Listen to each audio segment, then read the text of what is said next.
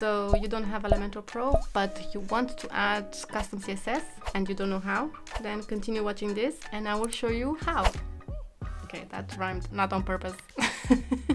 Alright you guys, for the purpose of this video I will simply copy paste the HTML and CSS that I have prepared so that I don't waste anybody's time, but this is what we are going to be building basically in Elementor with HTML and CSS. How amazing is that? So let's get into it. Okay, so we are starting with a blank page. I removed the header and the footer because the CSS would interfere with it and would change things around. So I want to keep it simple and to the point. So let's do that. First things first, we are going to be adding a section to this page. Simple section, nothing special. I am going to drag an HTML element into this section and I will copy and paste the HTML that I have prepared. Just a few lines. It looks terrible.